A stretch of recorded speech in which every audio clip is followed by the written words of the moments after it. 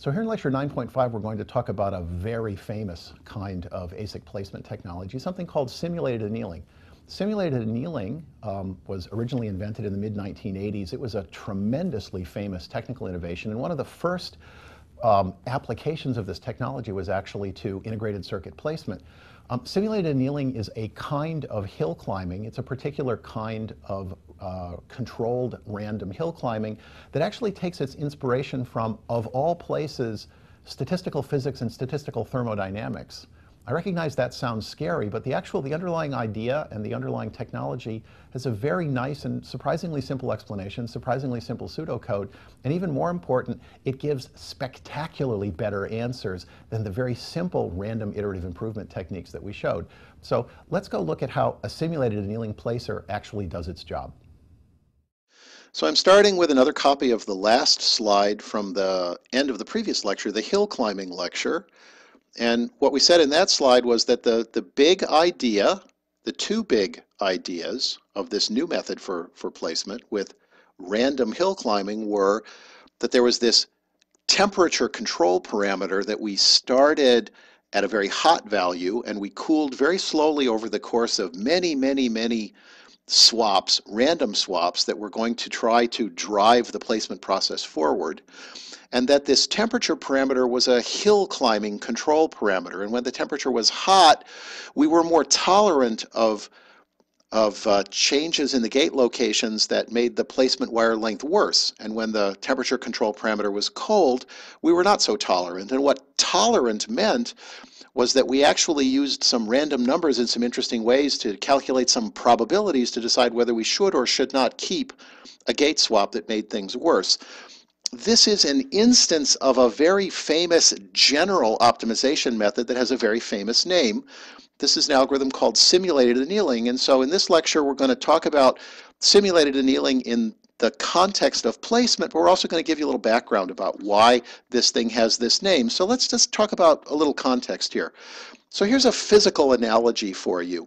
Suppose you want to make a perfect crystal. What does perfect mean for a crystal? It means that all the atoms are lined up in their crystal lattice sites, and that's actually the lowest energy state. That's what the atoms really want to do. So I've got a little example over here of a crystal that has lousy order. It is a disordered crystal. And I've got basically a little 8x8 grid of pink circles that are trying to look like atoms. And then I've got 4 little red atoms that are in sort of strange locations. They're clearly not where they want to be. This is a disordered, it has a higher energy. How do you take this physical system and actually make it a really good, high-quality crystal, a low-energy crystal, a crystal where all the atoms are on their lattice sites? The answer is you get the material really hot, so the atoms have the energy to move around, even to bad places, which is to say places not on their lattice crystal sites. And then you cool it very slowly so the atoms settle into good locations.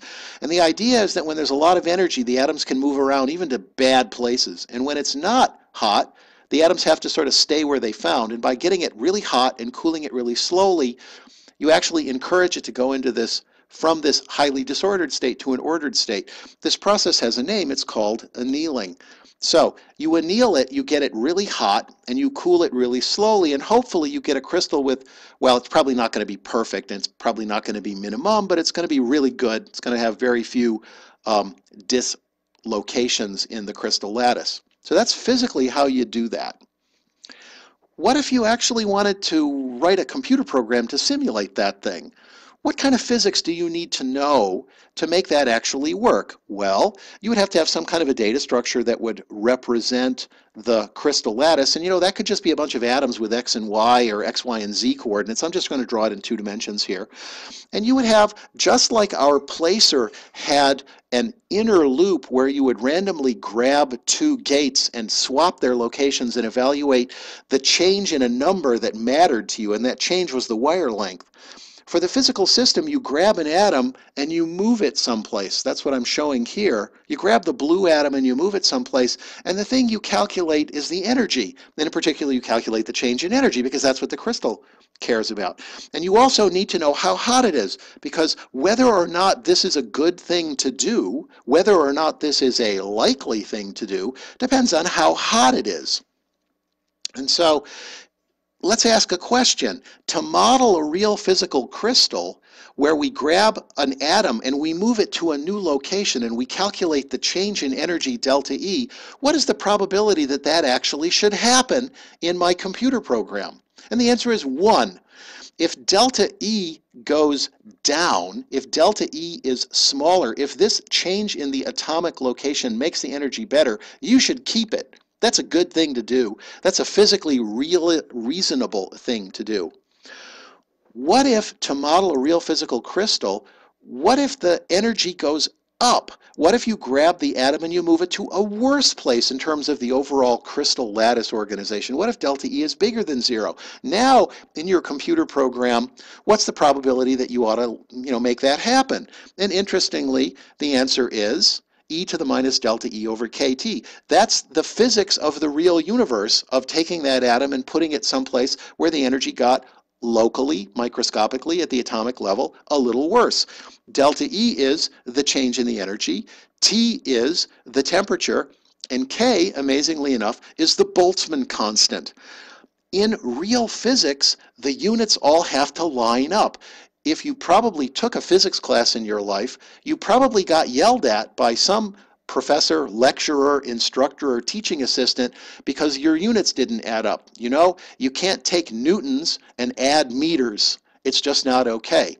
And similarly here, the thing that's in the exponent has to be without units. And so the thing on the top and the thing on the bottom, the units all have to cancel.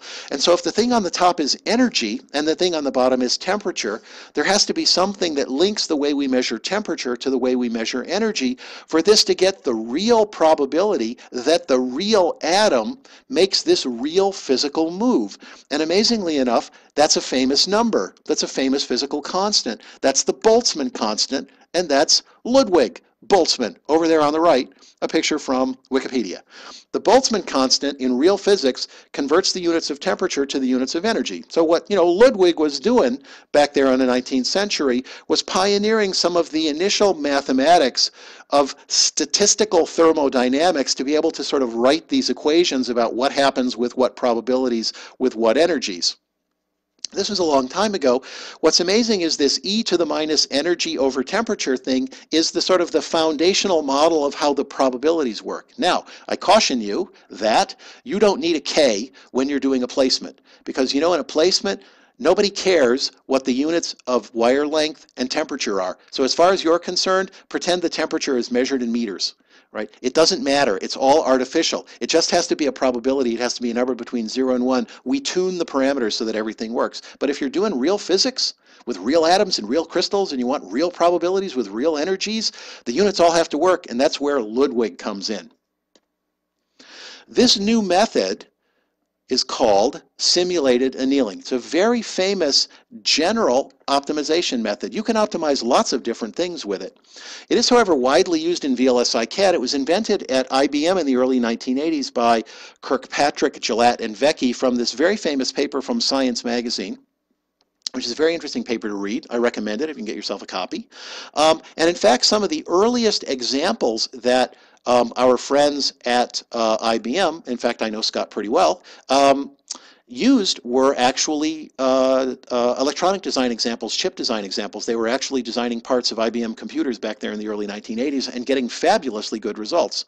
And it's this idea of annealing something, getting it really hot, allowing both downhill changes that make things better and uphill changes that make things worse with a probability controlled by the temperature, but applying this in the form of software, of a computer program, to things that are not physical systems, things like gates moving around on the surface of chips. So here's some pseudocode for a simulated annealing placer, and it looks kind of complicated. And what I want to say is that we're going to read this sort of from the inside out to convince you that it's actually something very close to what you already know. So ignore the stuff with color behind it, ignore the yellow stuff, and ignore the kind of pink-brown stuff. And let's just start with the simple white parts here. And so up at the top it says that start with a random initial placement. Okay, that's just like the greedy random iterative improvement stuff that you know.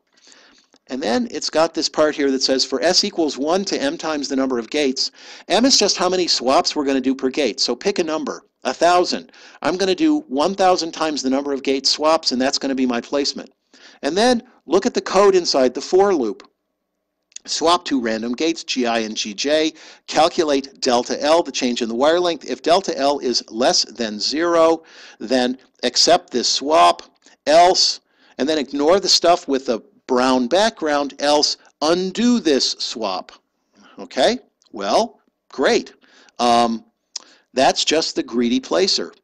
What happens now when we add the simulated annealing stuff is that the first thing we do is we add this inner loop stuff that says if the wire length went up, if delta L is greater than 0, then we generate a uniform random number R, that's this thing here, and we calculate that probability P, which is E to the minus delta L over T, and we ask if R is less than P. And if that's true, then we accept this uphill swap. It's a new worse placement, but our hill climbing control parameter T says it's okay to do. All right, so that's the probabilistic swap acceptance. And then the yellow stuff is this new outer loop, this annealing temperature control loop. And that says that you start with the temperature being hot, and then you have this basically this Boolean, right, just a flag, that says frozen is false, and it says while not frozen do, we do a whole bunch of gate swaps at this temperature, and then at the end it says if the overall wire length is still decreasing over the last few temperatures, then okay, we're still annealing. What do? You make the temperature a little cooler, because as the annealing runs, you have to make the temperature control go down so you don't keep taking all the big uphill moves. So this is an arbitrary number. T is 0.9 T. We cool it, and if it's not the case, then if it is the case that the total sum of the wire length has stopped changing, so let's say it just, it hasn't changed more than, 1/100% over the last 5 temperatures, okay, we're done, right? I mean, we're just not going to find any more improvement in the wire length. Then we set frozen as true, we drop out of the loop, and we return the final placement as the best solution. So it's not that much different. It's just the temperature outer loop, the yellow stuff in this diagram, and the brown pink stuff, the e to the minus delta L over T, let me go uphill with a certain probability stuff that's really new here. This probabilistic acceptance of swap stuff is really famous. So this little snippet of code, if uniform random less than exp delta L over T, then accept this swap, else undo this swap. This little piece of code is sort of a version of a very famous idea. So this is the idea that randomly accepting a perturbation of a system with a specific probability will correctly simulate the physics of that real system. This has a name. This is called the Metropolis criterion, and it's named after this guy, Nick Metropolis, a very famous guy. What was Nick doing when he was sort of doing this? Nick was working with some very famous people like John von Neumann and Stanislaw Ulam, who's a very famous mathematical physicist, way back at the dawn of atomic physics. In the 1950s, when people had computers the size of football fields built out of thousands of vacuum tubes, and they were trying to write some of the first computer programs to simulate how the physics of things, with atoms doing interesting things, worked. And these are the guys who invented the first Monte Carlo simulations, if you've ever heard that word. And this sort of inner loop thing that is generating particular probability distributions, checking that the perturbation you make either does or doesn't fit within some probabilistic acceptance criterion, that's really famous. And so when you see lots of computer algorithms that are based on random sorts of acceptance methods for how things make progress, you'll often see Metropolis, the name, show up. Metropolis criteria, Metropolis algorithms, lots of interesting places we use this idea. This is really famous. How does this Metropolis criterion make our overall algorithm behave? And the answer is in some very unusual ways, in some ways that you probably haven't experienced before. So it really is random. You might accept the swap, you might not accept the swap. It depends on the random number you generate. And the way to maybe explain that is, suppose the temperature is 10 and delta L is 20, plus 20. So e to the minus delta L over T is e to the minus 2. It's about 0.14. So there's about a 14% probability you accept the swap. What does that mean? So let me give you a concrete example of what that means. Suppose at this temperature you're trying a really large number of swaps in the placement. So I mean, suppose you're trying 1,000,000 swaps at this temperature. And suppose it turns out that 5,000 of those different swaps all happen to evaluate that they change the wire length by delta L is plus 20. Then roughly 0.14 of those swaps that you try that all have a wire length degradation of 20, approximately 14% of them, or 0.14 times 5,000 equals 700 of them, will be accepted. A random 700 of those 5,000, which all change the placement in exactly the same way. They all make the placement 20 units of wire length longer. About 700 of them will get accepted, and about 4,300 of them won't. And if you change the random number seed so that you get a different stream of random numbers and you run your placer again, you will get a different set of placement swaps proposed. And let's assume that you again try about 5,000 of them that have delta L is 20. You will still expect about 700 of them to be accepted, but it'll be a completely different set of swaps with a completely different set of results. It's a very different universe when you have probabilistic algorithms like this. And the thing that's amazing is how well this stuff works. So, how well does it work? And the answer is, it works great. There's nothing else to say other than it works great. So this is the same 2,500 gate benchmark. This is an annealer that looks very much like the annealer pseudocode that I showed you a couple slides ago. The hot temperature is 800. The M number for how many moves per gate, how many swaps per gate is 100. So we try 2,500 times 100. Which is what, 250,000 swaps per temperature, and then we lower the temperature. This is the curve of the progress. So the first thing I'll just say is we got about 30% less half perimeter wire length total than the random iterative improvement algorithm, and that's a gigantic number. That's a very big deal. So let me tell you how you read an annealing curve, because this is a pretty standard looking annealing curve. The x-axis is temperature. Okay, and the thing that's interesting is that it's a log scale, so what you see is the temperature is 0.1, 1, 10, 100, 1,000 going from left to right. And the other thing to remember, right, is that you read the curve from right to left, because the temperature starts hot, okay, and it ends cold. So you read the curve from right to left. The vertical axis is the wire length. It's the thing we're optimizing. And what you always see is this amazing, beautiful S-shaped curve. It's a beautiful, amazing thing. And it's always got these different sorts of regions on the curve, which are often called regimes, right? And so it's got this regime up here, okay, where things are basically hot, and where what's really going on is that we are randomizing things. When it's really, really hot, you're basically just randomizing, exploring the solution. And then you've got this part where you're actually making real serious progress on the quality of the placement. And what you see is it's just dropping like a rock. The placement is going from being very, very bad, actually much worse than the one random placement we started with on the last example I showed you, to being very, very good. And then down at the end here, right, there is this regime where things are basically frozen. Things are so cold that it really is random iterative improvement. There's not a lot of progress happening. You're just taking iterative gate swaps that improve things, but there's almost no hill climbing. And the thing that's amazing is that as soon as you get a placement problem big enough, they all look like this. Now, the numbers are different. The temperatures will be different on the horizontal axis, and the gate wire length will be different on the vertical axis. But I could show you this 2,500 gate benchmark. I could show you a 10,000 gate benchmark. I could show you a 100,000 gate benchmark. I could show you a 250,000 gate benchmark.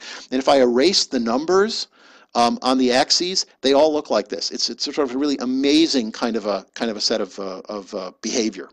So here's another interesting view of the dynamics of how a simulated annealing placer actually does its job.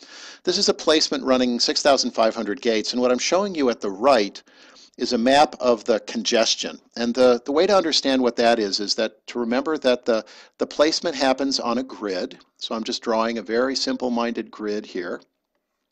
one gate in every square of the grid. And what you know is that we evaluate a net by its half perimeter length, and its half perimeter length is really just a box, right? And so I'm just sort of coloring some squares in, like, okay, that's a box in this grid. That's a bounding box for a net. What we did is we have a very simple mathematical function that says for every bounding box, for every net whose length we're evaluating, we calculate a number that's sort of a model of the likelihood that the physical wire we route that's associated with that box wants to use every square in the grid underneath it.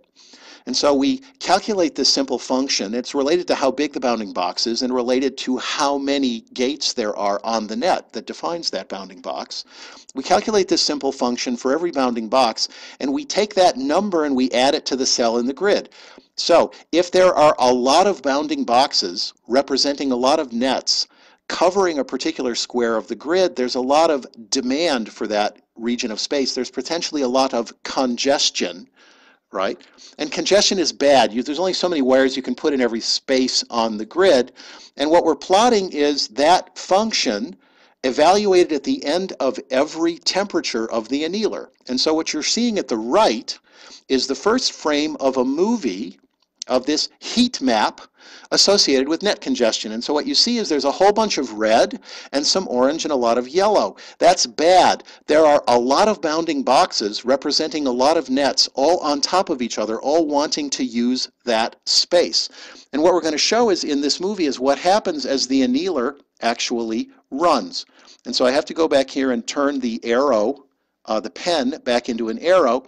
And so here's the movie of the congestion of the annealer as the annealer sort of reduces the wire length. Because remember, the annealer doesn't really understand this stuff. You can put these kinds of things into the formulation of the annealer. You don't have to anneal just the wire length, right? But this particular version is just annealing the wire length. And one of the things you're seeing is that just by making the wire length better, right, by making the gates closer together, by making the wires in their estimated length shorter, we're getting almost all the red is out. There's a little bit of orange you can see, a little bit way up in the top on the left. We're getting most of the red out, almost all the orange out. There's a few little yellowy kind of hot spots. This is dramatically better. What you're seeing is most of the wires are now short. Most of the bounding boxes are now small, and there's not that many places where there are lots and lots of bounding boxes on top of each other, and in particular, there's not that giant hot spot up at the top of the chip. This is a really pretty cool result of showing how simulated annealing can do a really good job of sort of improving the quality of something like a placement. I want to also do something about some frequently asked questions, because this just happens all the time. People see simulated annealing, they often get very excited because it's a very cool algorithm. And there's a bunch of questions they ask, and there's often the case that people have misconceptions. So let me just go through these. First, does simulated annealing always find the perfect best global optimum? No. Gosh, we would all be out of jobs if that was true. If you could take any combinatorial optimization problem, apply a simulated annealing algorithm, and get a perfect answer in, like an hour or overnight, none of us in computer science would have jobs. No, it doesn't find the best global answer. It's just good at avoiding a lot of bad answers. Really very good at avoiding a lot of bad local minimums. Second question, does annealing work on every type of optimization problem? No. It does work on very many, but it's not always the most efficient option. It is often the one that people try first because it is often not very hard to build a sort of a crude simulated annealer to just go try and see if you can make some progress on your problem. But it's not always the right, most efficient answer. Third one, is annealing always slow, doing all those many swaps over many temperatures? If you remember the previous slide where I talked about a couple of slides ago about the actual annealing curve, that annealer was doing 250,000 swaps at every temperature, and it was doing a lot of temperatures. No, annealing is not always slow. There's a lot of engineering tricks to make it go fast, but yeah, for some big problems, it can be slow. Do I have to set all those parameters, how hot the initial temperature is, and how many swaps per gate at every temperature? And there was a line in that pseudocode that says the new temperature is 90% of the old temperature. Do I have to set all those things by trial and error? No. There are fancy adaptive techniques to determine those things automatically. There are actually lots of interesting papers on how you automatically control a simulated annealer based on the dynamics of the problem you measure as the problem runs itself. And finally, what happens if I run my annealer several different times? I mean, what if I change the random seed that starts the random number generator every time? And the answer is you get a different random answer every time. And you know, probably those answers cluster in terms of the quality of their solution, but if you run it enough times, you might find a really bad answer. It just happens. And you know, if you run it enough times, you might find a really good answer, one a little better than the others. And so I'm going to let you in on a dirty little secret of all real simulated annealing algorithms in sort of commercial use. You never ever run it once. You always, always, always run it at least twice, and you take the best answer. So here's my high-level summary for simulated annealing for placement. Simulated annealing is a very famous and successful method. It is much better than dumb random improvement, and really it was the dominant method for placers in most of the end of the 1980s and some of the 1990s.